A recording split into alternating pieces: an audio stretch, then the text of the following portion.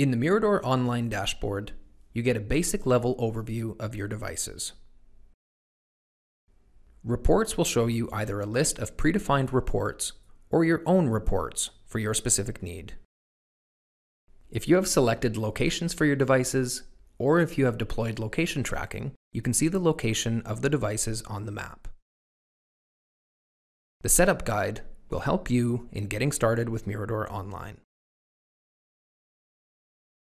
Android Enterprise allows you to define the Wi-Fi network for device enrollment and to also choose between other device owner mode enrollment settings. Apple DEP shows you a list of all of your Apple Device Enrollment Program devices. Here you can also define and assign enrollment profiles. Enrolled Device gives you several options for enrollment depending on the operating system. Enrollment Log is a listing of all completed and ongoing device enrollments. Devices gives you an overview of all enrolled devices.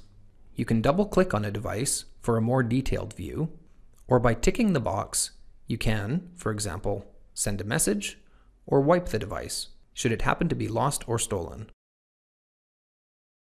Configuration Profiles gives you an overview of all of your configuration profiles.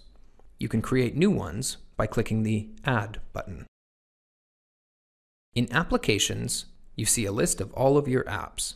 You can add new apps by clicking Actions and Add. Files and Certificates gives you an overview of all of the files and certificates you have uploaded to Mirador Online.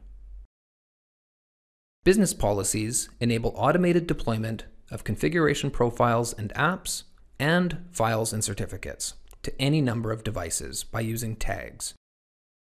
Patches show you the patch status of your Windows devices. In the tab Installation Settings, you can configure the patch management to fit your needs.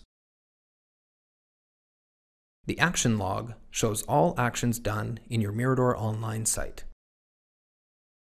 Users shows a listing of all of your users.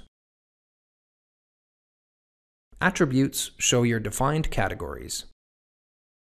Custom attributes for devices, locations, and organizations that you have defined, as well as the tags you are using.